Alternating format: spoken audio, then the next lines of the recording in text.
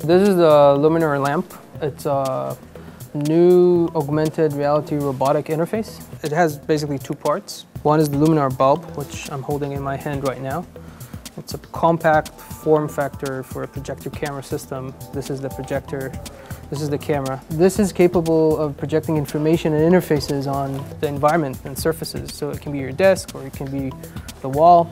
Here in particular, in this setup, we have an articulated robotic arm that we can drive around. For example, if I gesture it like so, then maybe it can move to a different location in my space. And this location can be one that I've taught this robot to find again and show me my email app. Or maybe when I'm working on my desk, this robot can figure out where is a space without clutter, so it can decide to actually give me that application over there. So it's designed for quick interaction. Basically, the promise of this is having the internet everywhere you want to. We have a design that contains all the components required to do all this in the bulb. So you can actually take this bulb and put it in a standard light fixture like this one.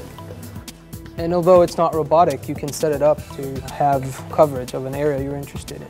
This is a new form factor for a computer. Now, most computers that we know of today are prison cells for pixels.